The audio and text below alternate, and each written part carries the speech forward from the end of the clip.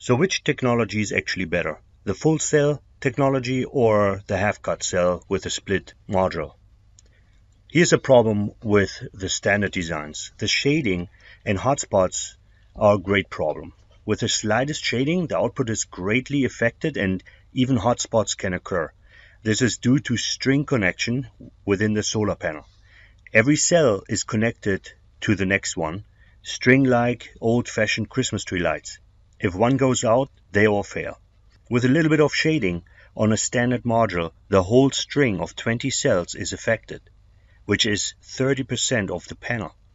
With a little more shading, 60% or even up to 100% is affected by the shading, which means there's zero output.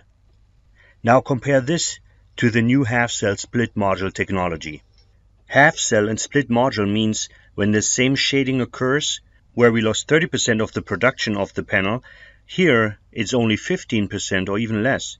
The other shading, where we lost 60% on a standard panel, here we only lose 30% or maybe even less. Now, where we lost the total production, 100% of it, here on a half-cell split module design, we are only losing 50%. The next advantage is the heat and hotspot reduction. With half-cell technology, the heat production is much lesser, and shaded cells create no hotspots since the strings are much shorter and lesser voltage will be accumulated. The result, the hotspot-free, more energy production from cooler panels and greater output under real-life shading conditions.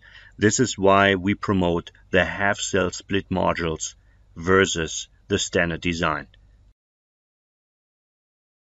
Thanks for watching. See you next time.